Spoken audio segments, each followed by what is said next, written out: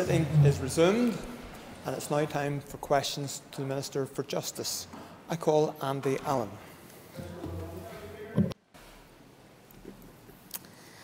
Members will be aware that while the Executive Action Plan is coordinated within my department, the programme is a cross-executive one. The 5-year funding period for tackling paramilitary activity, criminality and organised crime programme ends in March 2021. Consistent with commitments in New Decade New Approach, the Executive has confirmed its support for an extension of the programme contingent upon financial support from the UK Government. Good progress has been made, but we must do more. Lessons learned from the first phase underline the enduring, pervasive nature of paramilitarism and the need for a long-term, genuinely collaborative approach. Extending the programme will facilitate a renewed focus on keeping people safe from harm by building resilience and creating fairer, safer communities, free from paramilitarism, criminality and coercive control, at the same time helping to ensure the success of the wider Executive's objectives. Planning for this new phase is underway across the Executive, and the newly reconvened Political Advisory Group, which I chair, will provide fresh political leadership on these important issues and ensure that the programme and executive actions are focused on delivering a positive impact in communities.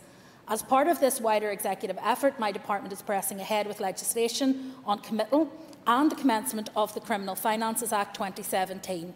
2 public consultations are also underway, one on legislative proposals for new organised crime offences and another on a new multi-agency draft strategy to protect individuals, communities and businesses from organised crime. I call Andy Allen for supplementary. Thank you, Deputy Speaker, and can I thank the Minister for her answer. Minister, as you're well aware, paramilitarism and organised crime has affected far too many lives right across Northern Ireland, and I look to many of our young people who these organised crime bosses prey upon, the impressionable young people, and they get them to do their bidding. Can I ask, Minister, what engagement you've had with your ministerial colleague, the Minister for Education, around creating a preventative education programme to prevent our young people getting caught up in these organised crime and paramilitaries? Well, I thank the member for the supplementary. Clearly, diverting young people away from the criminal justice system and tackling the underlying vulnerabilities in the community is something that both the Education Minister, the Health Minister, the Communities Minister and indeed the Executive Office are engaged in as part of this programme. I think it's hugely important that we look not only at education in terms of building resilience, but that we also look at the community conditions which lead to people being vulnerable to paramilitary activity and being vulnerable to, as the member quite rightly says, exploitation and abuse by those behind these paramilitary organisations. I call Paul Given. Thank you. The Minister will know that paramilitaries seek to exert control in many different facets across our society and indeed within our institutions. She will be aware of the ongoing efforts in Maghaberry Prison at Roe House.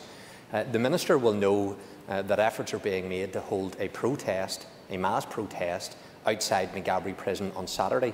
Can she give an assurance to this House that under no circumstances will any protest or indeed a 24-hour camp be facilitated within the compounds of her facilities at Maghaberry Prison, and in doing so she can be assured of my full support in stopping it? Well, the member has made reference to the situation which has developed in Maghaberry over recent weeks, and I think it's important that we clarify the situation in respect of that before I move on to his substantive point. Members will be aware that there are a number of prisoners in the Republican Separated Unit in Maghaberry who are currently refusing prison food. I think we're now at approximately day 7 of that protest in response to the fact that a prisoner had to be removed from the prison for medical treatment and on the return had to go through the normal COVID procedures of entering isolation units for 2 weeks. And in protest at that, we have now had this develop. We put the safety of our prisoners and our prison staff at the forefront of all we do in the prisons. And so it is hugely important that we keep COVID out of the prison. And for that reason, it is vitally important that people go through that process. Over 1,000 prisoners have gone through that process already. And we have been very successful in that only 1 prisoner has actually been tested positive for COVID. With respect to the protest, of which I am aware, We will be liaising with the PSNI and with the other statutory agencies to ensure that that is handled in an appropriate way. It would be inappropriate for me to give guarantees ahead of those discussions on what may or may not be the appropriate way forward, because as with all protests, the focus will be on ensuring that public order and life is protected throughout all stages of any protest, but we will be liaising with the police to ensure that the disruption to those living in the immediate area and those going to and from the prison for work or other purposes are not disrupted. I call Kiva Archibald. Margaret Lascan Corlea, and I thank the Minister for her responses so far. In your original answer, Minister, you talked of a collaborative approach. Can you confirm that community involvement in the development of strategies to tackle paramilitarism and organised crime will be the centre of your department's approach to this issue? Margaret. I think it's hugely important. I think that the paramilitary programme to date, the Tackling Paramilitary Programme, has been successful in building those bridges into communities and working with local communities in terms of how we develop our proposals going forward. The political panel also gives an added impetus to that, in that there is political leadership elected from communities to be able to have oversight of what happens and feed back into those communities the sort of actions that we want to take. It is a hugely important piece of work, and it isn't just about punishing those who are guilty. It is also about building resilience within communities so that they can resist the lure of paramilitarism, but also so that they have full confidence not only in the police, but also in councils, in the housing executive and in members of this place to help them in their resistance against paramilitary activity, which is damaging their local community. I call Dolores Kelly. Thank you, Deputy Speaker. Minister, of course, tackling criminality and paramilitarism isn't down just to your department, and I declare an interest to member of the Policing Board. But, Minister, you may be aware that the Director General of the NCA is due to come to give an updated report in December to the Policing Board. Will you support the Policing Board in calling for NCA to actually start to target more particularly organised criminal gangs, which might well be below the sort of threshold at which NCA gets involved in organised crime elsewhere, but it is an imperative that we have those resources available to us? Well, I think in answering that question, the first thing I would have to do is pay tribute to the PSNI and to the NCA for the excellent work they have been doing in terms of tackling organised crime. They have had some major successes over recent weeks and months, and I think that that is something that we should obviously welcome. I certainly have no issue with the NCA working with the PSNI in close cooperation under the scrutiny and under the direction of the board in terms of how they want to go about their work, but it would be inappropriate for me, obviously, to give direction on what are operational policing matters. However, they're well aware of the priority that I place on tackling paramilitarism and organised crime, and I think most of the people in this House and an increasing number of people outside would readily admit that there is a paper-thin distinction in many cases between those who are engaged in organised crime and those who claim to be paramilitary organisations. Can I advise members that question 3 has been withdrawn, so I now call David Hilditch. Question 2, Deputy Speaker.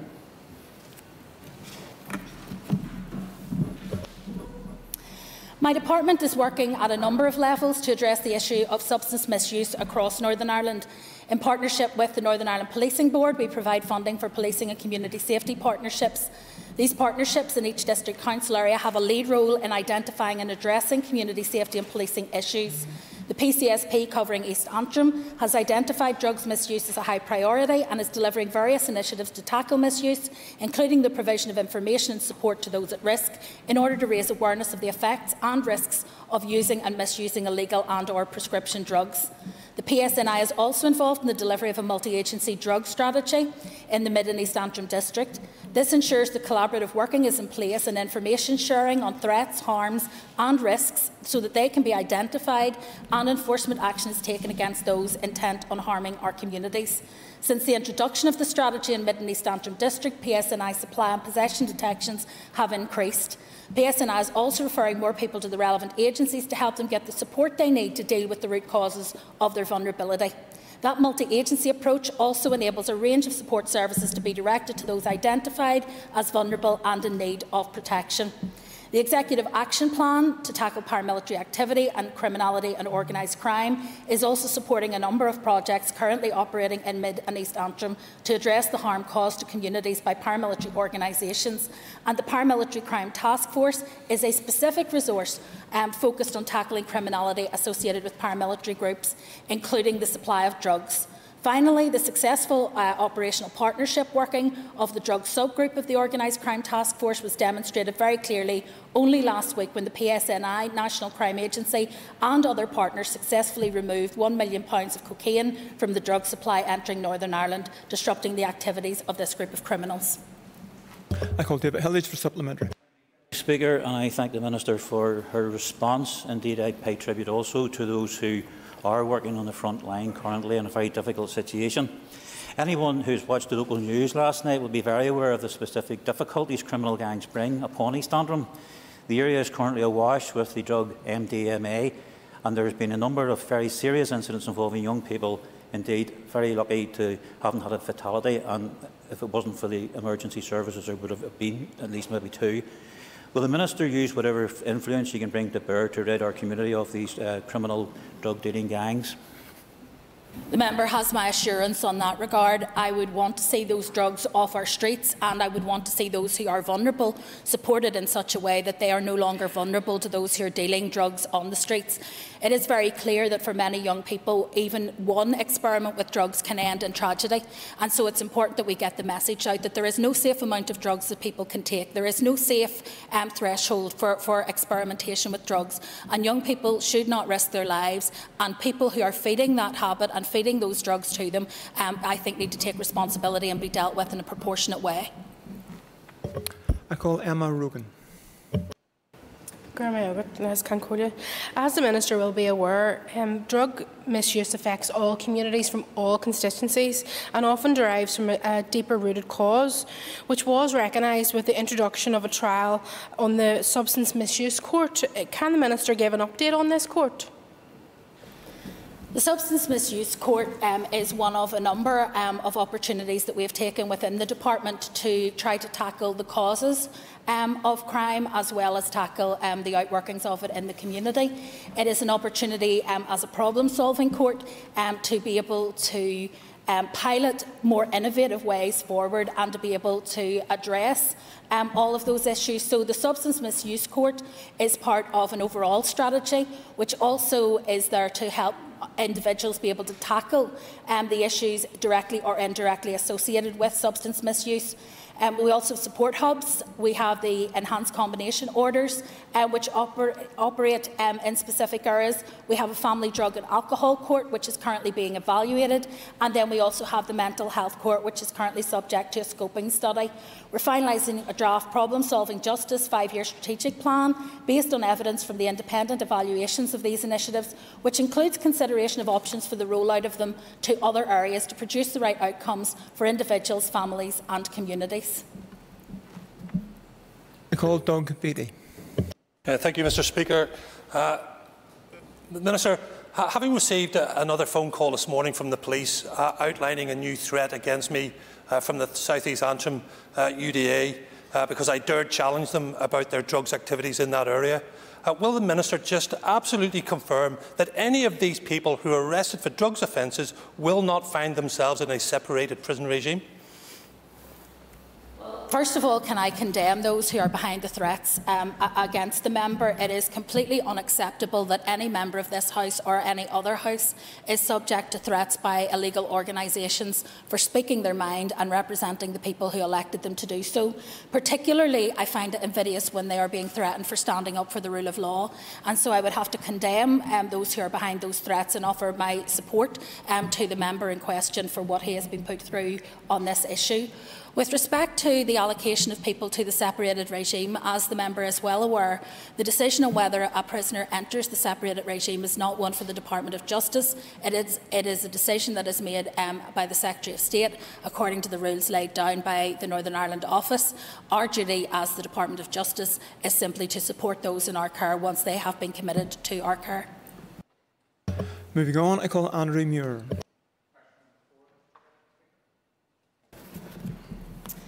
My officials are working at pace with law enforcement partners, other Northern Ireland executive departments and UK Government on operational readiness to ensure that my department and our justice partners are prepared as we can be for the end of the transition period on the 31st of December. Relations between our Northern Ireland justice agencies and their counterparts in Ireland are also good. However, a non-negotiated outcome remains a possibility, and there remain unresolved issues around what measures will be available to law enforcement partners to tackle pan-EU crime and cross-border crime in Ireland. Until we have more clarity around the outcome of the negotiations, and until the outworking of the Northern Ireland Protocol is fully implemented, we will be unable to fully prepare for exit from the transition period. The Internal Market Bill recently introduced to Westminster has created further confusion and uncertainty. The UK Government's intention to undermine the withdrawal agreement and the Northern Ireland Protocol has the potential to impact on the negotiations around a future security partnership with the EU, and this is to be regretted. I met with the Home Secretary on the 10th of September, and as a part of a very constructive meeting, I took the opportunity to reinforce that lack of detail around the negotiations and implementation of the Northern Ireland Protocol is hampering our ability to plan fully for exit from the transition period. I call Andrew Muir for supplementary. Thank you very much, Mr Deputy Speaker, and I thank the Minister for her response. The clock's ticking down to the end of the transition period. We're running out of time. Does the Minister agree that there's a real risk posed by a lack of agreement thus far on data adequacy and also in terms of civil justice measures? Well, the member is correct. There is currently no agreement on data adequacy. I have reinforced to UK ministers the need for measures to mitigate against any negative impacts that might arise from a loss of unrestricted cross-border data flows. Data sharing is absolutely crucial to law enforcement in Northern Ireland, particularly tackling cross-border crime, and it underpins many of the existing EU criminal justice tools and measures relied on for detection and prosecution of pan-EU crime. I'm concerned about the potential loss of access to these justice measures that support the fight against those crimes. Loss of access to vital tools such as SIS2, PROM and ECRIS would be detrimental, with the potential to seriously compromise Europe-wide investigations. Therefore, adequate, efficient and effective data sharing with EU countries in the future will be vital in maintaining operational capacity, particularly with Ireland.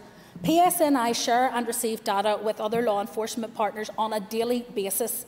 We have been engaged with Home Office colleagues in order to ensure that future security partnership will be able to take things forward. With respect to the issue of civil justice, it is being negotiated not as part of the future security partnership, but as part of the wider trade negotiations, and as such is not a priority for the UK Government at this time. I call Pat Sheehan. Thank the Minister for her answers so far. And Brexit is probably going to mean a loss of access to some of the important EU justice and security cooperation mechanisms. I'm just wondering, in the light of that, has the Minister had any meetings with her southern counterpart, and could she detail what those meetings have been? Well, I thank the member for that question. I have indeed had discussions with Minister McEntee, and obviously Brexit is one of the issues that has been highlighted as part of that negotiation. It is also worth members noting that should we end up in a situation where the future security partnership is not agreed, as it is coupled at the current time to the trade negotiations, so both have to be agreed for either to be implemented, then we are reliant entirely on the protocol in order to be able to negotiate bilateral arrangements with Ireland in order to move forward. So there are challenges if we don't have the protocol, in that we move back to a situation where we have a cliff edge. There are about 40 EU justice and security measures that would fall under a no-deal Brexit. Their loss would impact significantly on the ability of the UK law enforcement agencies to address pan-EU crime, and that would include cross-border crime on this island. I call Matthew O'Toole. Thank you, Mr Deputy Speaker. It seems from what the Justice Minister is saying that we face a crisis at the end of this year in law enforcement if we crash out without a deal. Will she confirm that the protocol does not cover justice and security measures? Will she further confirm that her Permanent Secretary told the House of Commons Select Committee this time last year, that not having the European arrest warrant would increase the burden on law enforcement agencies to swap information across this border? And would she further raise, as a matter of urgency at the North-South Ministerial Council, the need to ensure that we have adequate protections in terms of north-south law enforcement on the 1st of January next year? Well, I think that there are a number of threads to the question. Firstly, the Future Security Partnership is actually making much better progress in terms of negotiations with the EU than the trade partnership would appear to be, certainly at this remove. The Future Security Partnership is in everyone's interest because much of the crime that we have in Northern Ireland isn't generated here, and equally crime that is generated here can happen anywhere in the rest of the EU. So there is mutual benefit to us finding an agreed way forward. The difficulty comes if it remains coupled to the trade negotiations, and those trade negotiations are unsuccessfully concluded, and we end up with neither a trade agreement in place nor a future security partnership. It is also true to say that if we don't know exactly what the trade arrangements are to be, we risk creating a much more complex landscape for justice agencies, because we will have layers of non-compliance, from those who are ignorant of the requirements on their business, to those who are deliberately ignoring the requirements on their business, to those who are in the black market. And what we do not want to do is punish people who genuinely want to comply with the law by creating any grey areas and force them into an area of non-compliance. It is a hugely important issue, and it is a hugely serious one. We could end up in a situation where, for example, European arrest warrants and other key tools that we have been able to use have to be renegotiated under bilateral agreements with each individual country if we're not able to do that as part of the overall agreement that is reached with the UK at that level. I don't believe that that's a helpful way forward. We have these tools in place. I think our focus has to be on getting an agreement on the future security partnership, if nothing else, so that we at least can secure the future and make our population feel safe without actually, even if we don't get to the point where we have an agreed trade agreement. Can I encourage members to continue to rise in the place if they still have a question to ask? I call Rachel Woods. Thank you, Mr Deputy Speaker. Can the Minister outline what budget has been allocated to Brexit within the Department of Justice, and if any funding issues have arisen in the last couple of months? I don't have the figures to hand on the amount that has been allocated so far to EU developments, but I know that at the moment we don't have any additional budget issues at this point. However, we have raised with the Department of Finance as responsible account holders the potential for this to become a very expensive process if we end the transition period without an agreement, because then obviously this will become very difficult and potentially more cumbersome for law enforcement agencies as well. But at this point, we are not in that situation, and as you know, Brexit issues are being handled separate to the normal budget, so it isn't causing pressures in the department's budget at this point in time. Moving on, I call Paul Free. 5, Mr Deputy Speaker.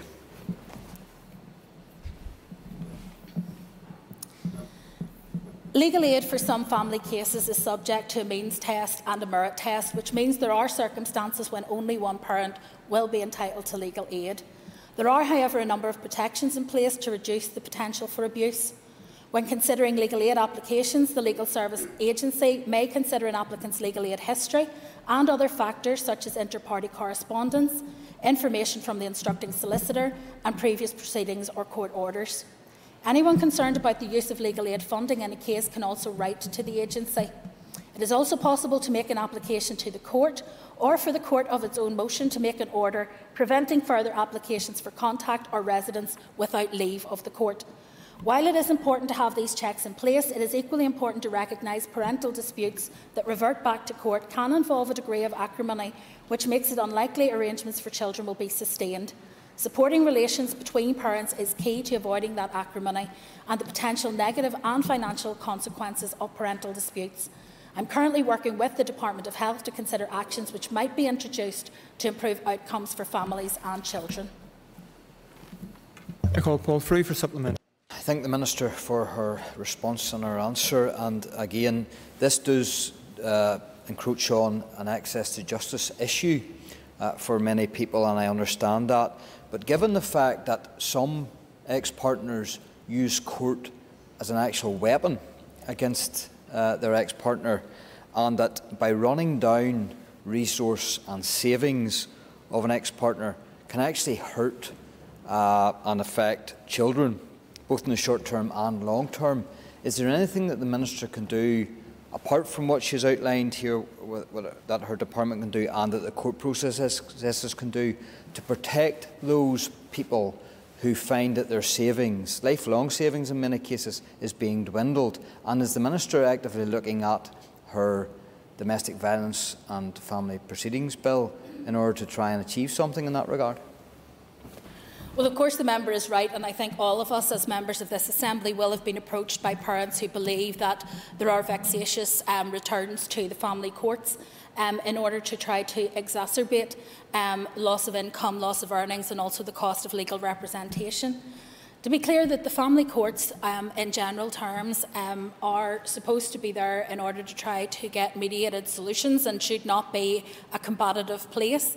However, you are correct that once somebody has legal representation, then things will dramatically escalate.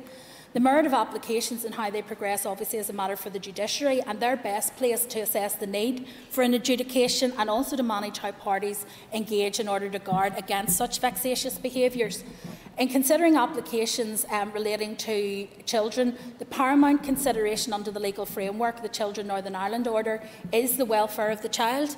The impact and the degree to which litigation furthers child welfare will inform those judicial decisions.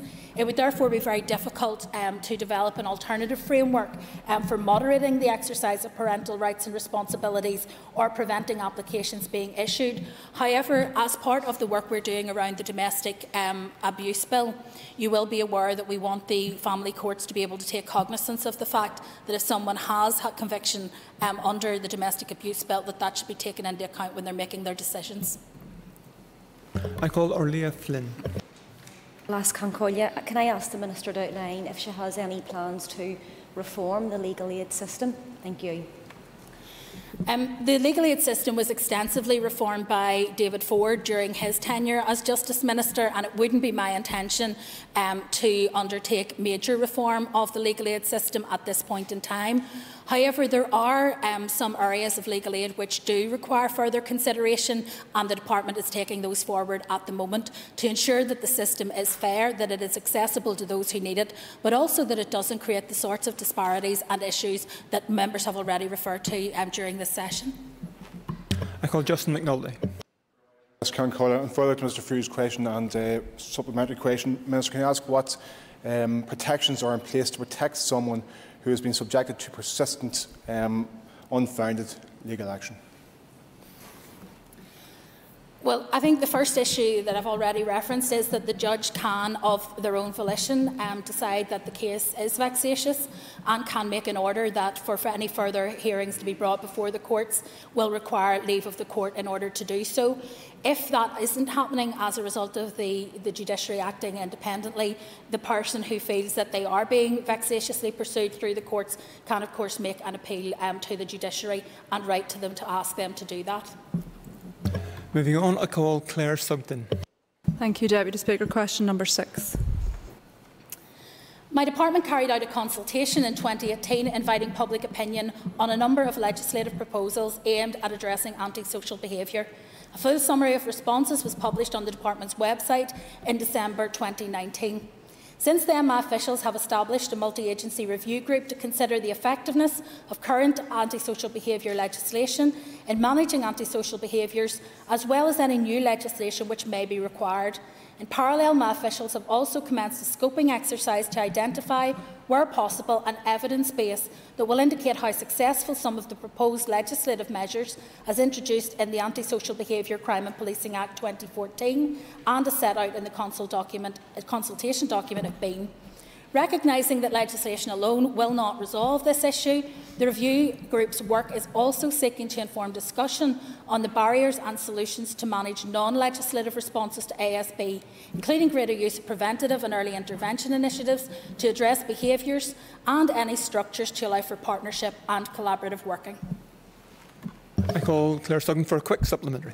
I thank the Minister for progressing this really important work. Does the Minister have capacity in her legislative programme to strengthen the law in this area before the end of the mandate? I think it's very important to say that in response to the consultation, we had very mixed responses. There were no conclusive areas where everyone was agreed that we should take forward additional legislation, which is why the cross-sectoral working group has been set up. As a result of that, there is some complex work going on in terms of trying to develop an evidence base. I think it's therefore unlikely that we will bring forward new legislation in this mandate to deal specifically with antisocial behaviour. However, the non-legislative approaches which I've referred to may be able to take that forward. That is the end of our time for listed questions to the Minister, and we now move on to topical questions. And I call Cathal Boylan. And just could I ask the Minister what action she has taken to prevent illegal dumping in the border areas? Responsibility for illegal dumping lies primarily with the Department of Agriculture rather than the Department of Justice. However, there have been a number of operations that have taken place jointly with the Department of Agriculture over many years, particularly where that illegal dumping is also related to organised crime or other illegal activity. I call Cathal Boylan for supplementary. Thank you, Lachlan Corley, and could I thank the Minister for her answer. And I believe, Minister, there's an area near in Armagh which is known as the Carrickachuk viewpoint, which is the Fuse Forest, and there has been a number of illegal dumpings over the last number of years in particular, but more so over the COVID period, and there has been commercial waste involved in. And I could just ask the Minister to maybe engage with her southern counterpart and with the DRM Minister to try and prevent that kind of illegal dumping in the Fuse Forest. I would be more than happy to do so, and if it would be helpful if the member could write to me giving more detail of the particular allegations, I can get those followed up with the Department of Agriculture and indeed on a cross-border basis. Thank you. I call Paula Bradley. I'm just going to follow on from Paul Frew's question and a question I'd previously asked the Minister a question time, and it's to do with contempt of court for those parents and we know we've seen it especially during COVID, who haven't had access to their children. It's just to see if there could be a more streamlined service there when it comes to contempt of court, because the issues go on and on and on, and absent parents just grows longer for them not seeing their children.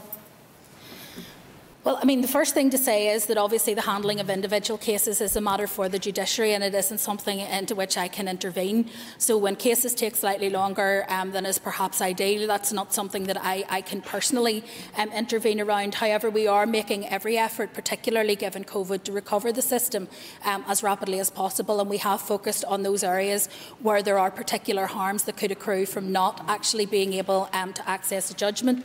As you'll be aware, the Lord Chief Justice's Office published guidance for families who are struggling with family contact earlier during the coronavirus crisis in order to put in place measures where they could actually seek the support of the judiciary where orders were being broken. These are very sensitive matters and they require sensitive handling, and I understand the point that's being made.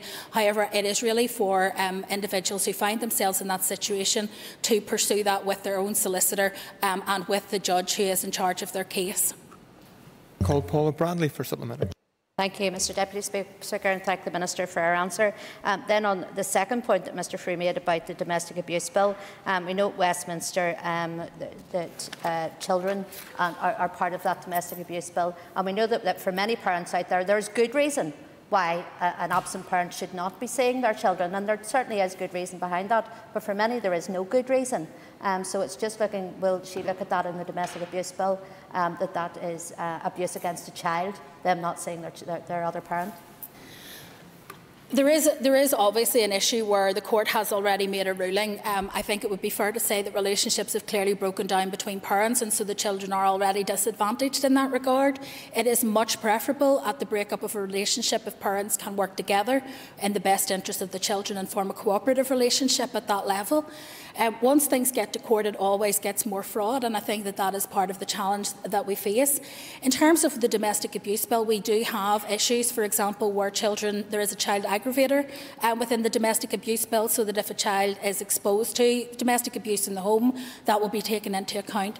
And we have also listened very carefully to the committee with respect to the importance of the family courts, recognising where someone has, for example, in the past been found guilty of a domestic abuse offence, parents that should be considered when they look at things like child contact and how that may be arranged. However, as I said in answer to Mr Frew's question earlier, I think it's hugely important that we recognise that the family contact arrangements that are operating within the courts are there for the benefit of the child and solely the benefit of the child.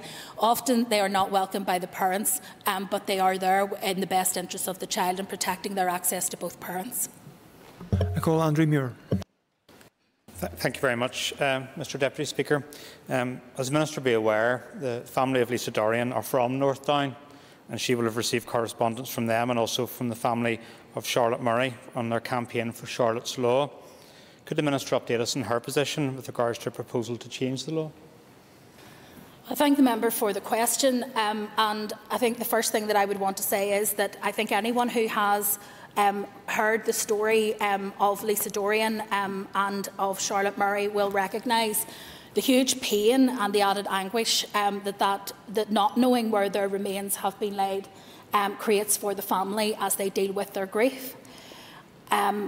I had planned to meet with Charlotte and with Lisa's families prior to COVID restrictions being introduced, and those meetings have had to be postponed. My office has been in recent contact to try to reschedule those meetings as soon as regulations and guidance permit us to do that.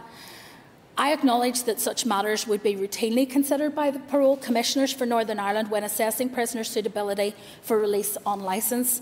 However, I have already commissioned a focused consultation with key stakeholders on Charlotte's Law, or Helen's Law, as I think it's known in England, to run in parallel with finalising the outcome and next steps flowing from the sentencing review, including legislation where that is appropriate.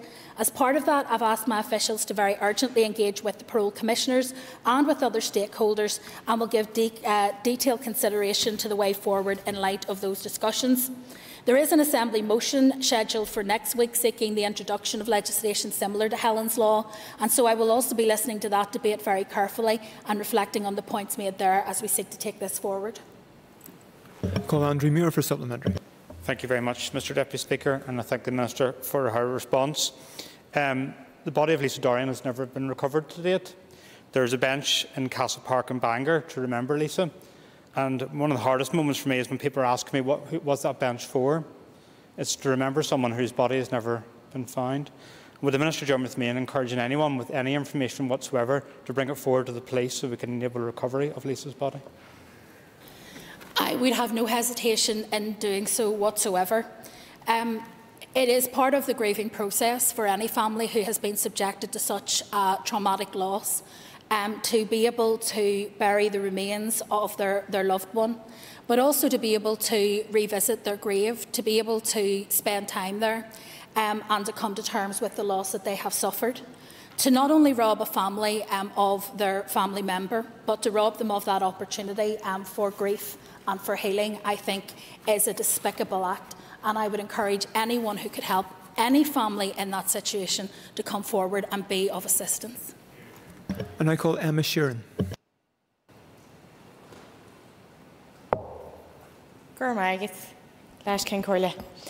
The Department published a statistical bulletin last week on case processing time for criminal cases dealt with at courts in 2019-20.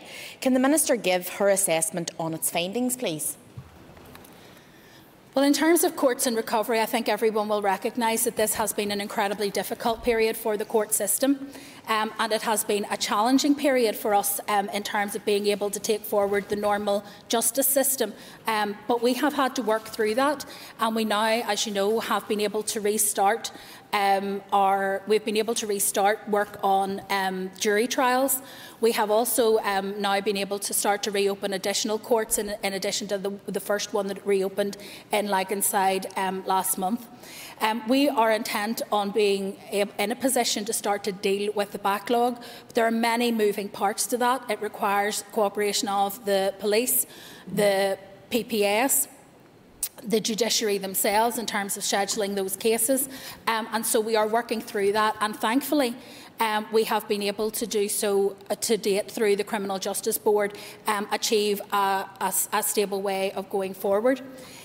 I think the criminal justice system has had to respond very rapidly and innovatively, because we need to maintain confidence in the system, not just from our own staff, but also from the public who use the system and those who are in our care. We are looking at a model in terms of when backlogs will be cleared, so we can give people some certainty around that.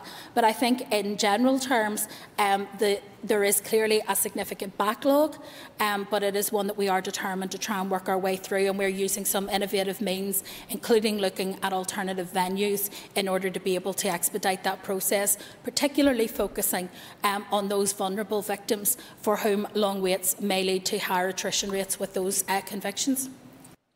Call Emma Sheeran for supplement. Minister, thanks for your answer. Although on paper there's a 10.8% decrease in the median time taken for a case to be dealt with, in reality for most Crown Court cases the average reduction was only from 866 days to 861 days, which isn't much of an improvement for victims. Will the Minister take steps to ensure a significant improvement in these case times? Well, I think the first thing to say is that post-COVID we would expect those times to actually increase, and I think that is a reality of where we're at. I think we were very fortunate that going into the crisis we had that 10% reduction in terms of case progression. However, it's also worth noting that in the autumn I intend to bring forward a committal reform bill which should again expedite the system and allow cases to be heard much more quickly than is currently the case. And so the Assembly and the Committee will have an opportunity to scrutinise that bill, hopefully not before too long. I call William Humphrey. Deputy Speaker, can I first of all associate myself with the remarks of the Minister and Mr Muir in relation to the Dorian family, indeed all families who find themselves in that dreadful situation.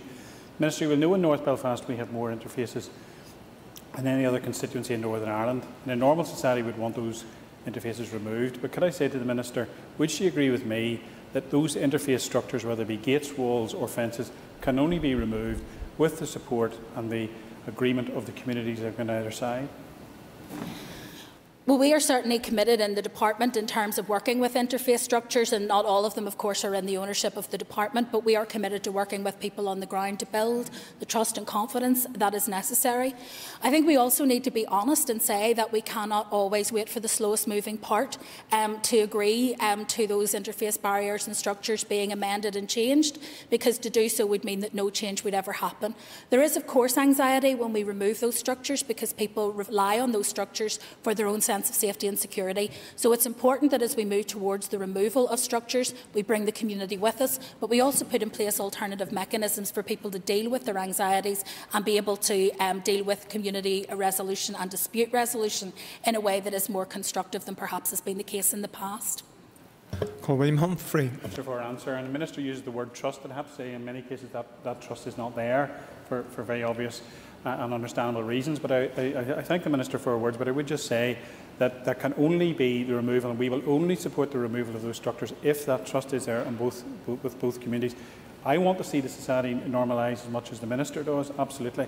But when you visit homes, I last night visited Lower Road Park, 3 homes attacked in the last eight days, sustained attacks on that community. People are very nervous right across North Belfast, which has been a very difficult summer, and the department, the police, must take those views, those concerns and those fears into consideration. I thank the member, and I can assure him that we absolutely do take those fears into consideration. We also have to be conscious that this is not a normal society, much as we wish that it were, and we recognise that there are huge anxieties stemming from historic incidents, but also current incidents of intercommunal violence in those neighbourhoods.